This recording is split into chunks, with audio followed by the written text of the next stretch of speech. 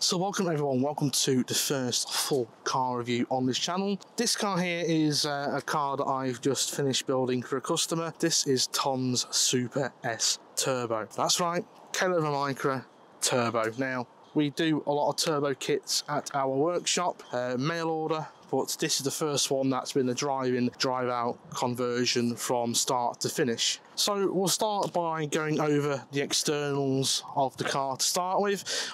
It's a Super S model, which means as standard it comes with a disc rear axle. So we have front discs and rear discs. On the fronts we have got an upgraded AP 4-pot system. The customer has already taken into account the additional power going through, so the brakes have already been upgraded to suit.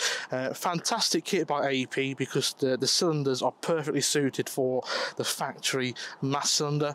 Then on the rear we've just gone some upgraded discs and upgraded pads on the rear. Suspension wise we've got BC coilovers front and back. On the rear we've got a GizFab panhard rod and the GizFab rear trailing arms, and also complementing the rear is the import rear lights. But we're not here about the wheels and the fancy rear import lights. We are here for what's under the bonnet. So, under the bonnet, we will be greeted by the factory 1.3 litre engine as fitted with the Super S. Now, this engine is 100% stock. We have not opened it up. There's no forged pistons, there's no forged rods, there's no fancy cams. That is by all purpose means the engine as it came from out of the factory. Obviously, as we can see, we have on top here a giant turbo, but actually it's not so giant. Looks can be perceiving. This is a GT20, a Garrett GT20 ball bearing turbo. Now, we chose this turbo for its size, for its response on a little 1300 Micra, and after driving it around for a couple of weeks now, road testing it for the customer, I can say that is a really good size turbo for this engine. Fantastic response, and we've also got a bit of top end there as well. So attaching the GT20 turbo to the engine is a full top mount tubular manifold that I have made personally. For the boost control we have got a GFB EX38 external wastegate, and we have a full turbo back 2.5 inch exhaust system. On here as well is my prototype top feed injector conversion. No doubt if you're watching this you're into your micras, so what that means is on the old Dizzy engines they use the old style side feed injectors, which can be pretty difficult to get aftermarket injectors to fit inside the injector cups that come with the Micra. A common conversion, well, used to be, was to get an old SR20 fuel rail, chop it up to suit the spacing of the Micra, then use SR20 injectors, which then gives you a broader range of injectors. Downside is it's old technology and modifying the rails is a pain in the rear end. So this uses an adapter kit that uses a set of machined billet spacers and O-rings, and that allows us to fit the later style top feed fuel injection rail onto there. So injector wise, in this case we have a set of Astra VXR Bosch 470cc injectors, which, as I can tell you already, has given us a lot of breathing space when it comes to the fuel system. A lot of mistakes that people make when turbocharging the Micras is they keep the stock injectors, they ramp up the fuel pressure, and they think that's going to help the engine survive. Well, unfortunately it's not, and this here is living proof of that. And then along with the injector rail conversion is we have a throttle body relocation kit, which essentially rotates the throttle body 90 degrees and rotates it 90 degrees so it points towards the passenger strut tower, and that has allowed us to get enough room to get clearance for the injector conversion. Now, one of the key things to ensuring that your turbocharged Micra keeps the pistons where they are and the ring lands from melting is a good ECU. Again, a lot of people make the mistake of trying to run a turbo system on the factory ECU, and it always ends up in a sob story. And in this car we have the Haltech Elite 1500. Fortunately for this model, with the distributor ignition, Haltech do a plug and play solution for it, with the exception of 2 wires to wire in the external air intake temperature sensor. By all means the ECU is a plug and play affair, and to complement the Haltech Elite 1500 is that we also do have the Haltech IC7 dash, just so we can keep an eye on the vitals when the car is in operation. So all in all, that makes for a pretty impressive package when it comes to an old Micra. And yes, I know what you're thinking, stop waffling on, let's go for a drive.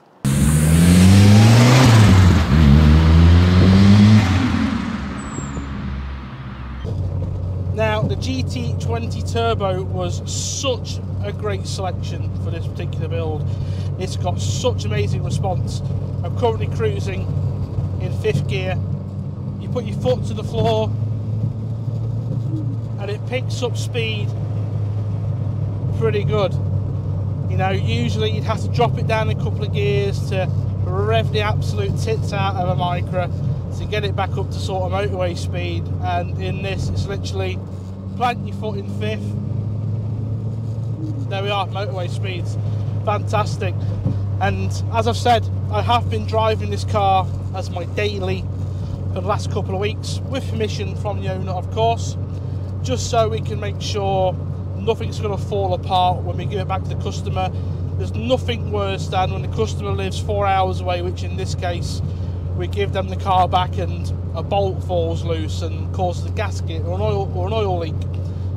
By allowing me to do 200-300 miles in this before I give it the customer back, it allows me to rectify those issues before we do give it back. So it's been fantastic, it really has, and honestly I really do not want to give it back.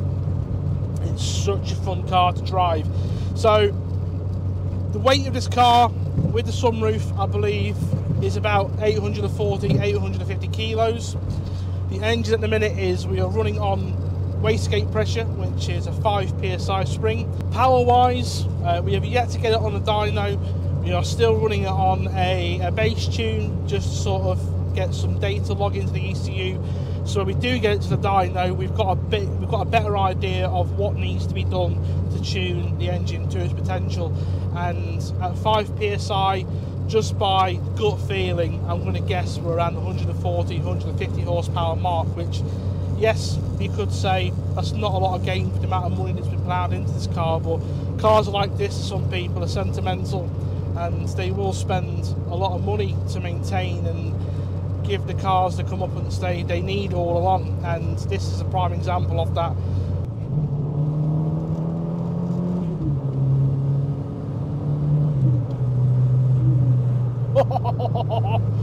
Honestly, what a machine, what a machine. Now, with it being such a car of such an age, there are some caveats to the car. Obviously, I'm not sure how well the microphone is picking up, but there are some knocks, there are some bangs. There's a load of spare parts in the boot that I probably should have taken out before this road test that are just rattling and knocking about. We've got the traditional K11 Micra gear stick rattle, which if you've had a K11 Micra, they all do. This is no exception.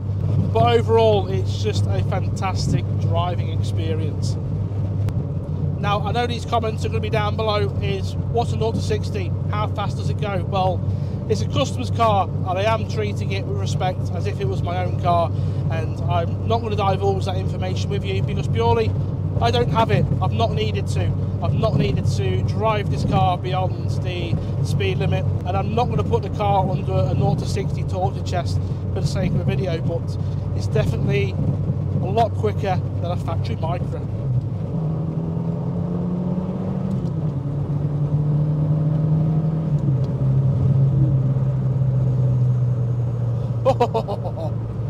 But honestly, this car has been such a joy to drive for these last couple of weeks, and I'm going to miss it when I hand it back to the customer next week, because honestly it feels like I'm 17 again, back in the hot hatch era. Obviously I've grown up a bit, I've got some bigger and faster cars now, and honestly nothing excites me personally than a small engined, small hatchback car with a bit of poke to put a smile on your face. And as with all small hatchbacks, makes for a great back road car. Just listen to it. Just listen to the turbo spools. Oh, it's addicting, it really is. I think we're going to have to build one for ourselves in a future episode, because honestly, this is so much fun.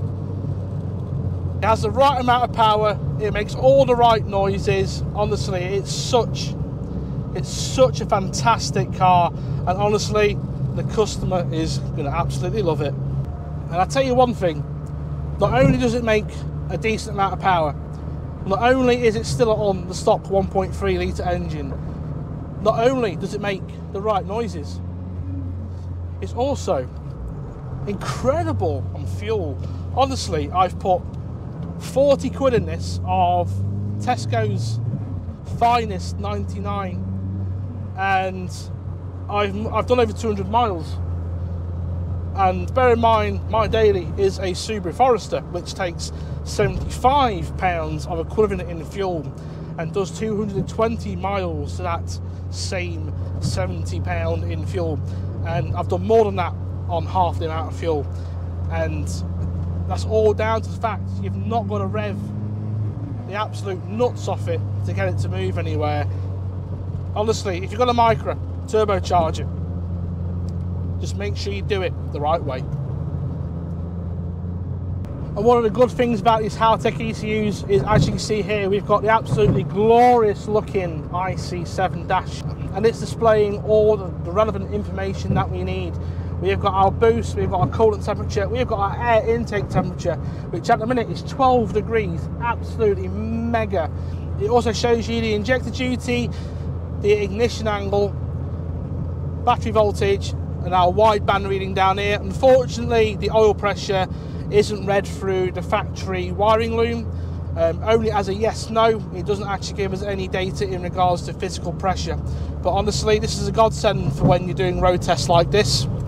And what we'll do here is we'll come to this junction and we'll try and do a little cheeky pull. Get out for it.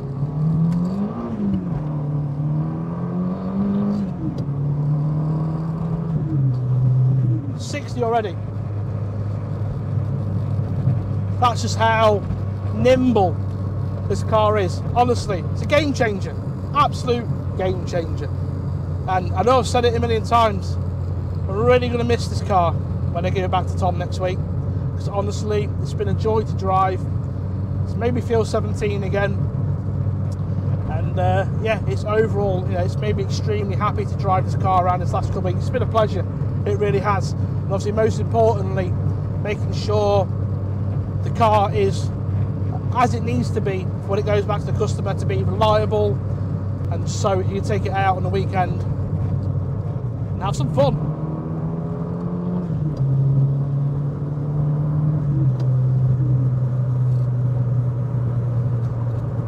So what's the eventual goal for this car? Well, the customer lives in central London, and we've had this car for quite a while now doing the build-up process.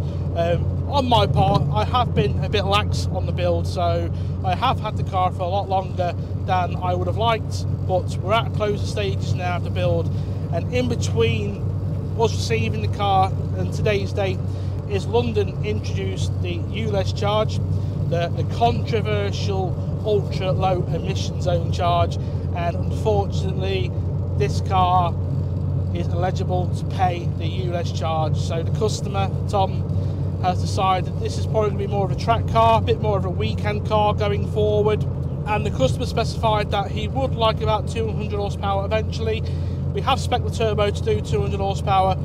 We're going to hand it back with hopefully about 150 or 160 on the dyno, with a safe map on the ECU, just to give it a bit of extra protection from melting a piston, a ringland or anything like that, just so the customer can get a bit of enjoyment out of it.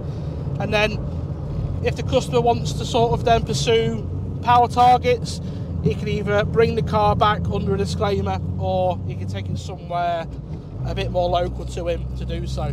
But from us, he's going to get it back at a safe power level, because as we all do, when you've had a lot of work done to your car and a bit of a power increase, you tend to go kick its head in for the first couple of days, and it looks bad on us if it blows up in those first couple of days. So it's going to get it back with a super safe map. And there we go, we are back where we started after a little afternoon back road blast. Really enjoyed driving this car, and I hope you've enjoyed coming along for the ride just as much I've enjoyed driving this car.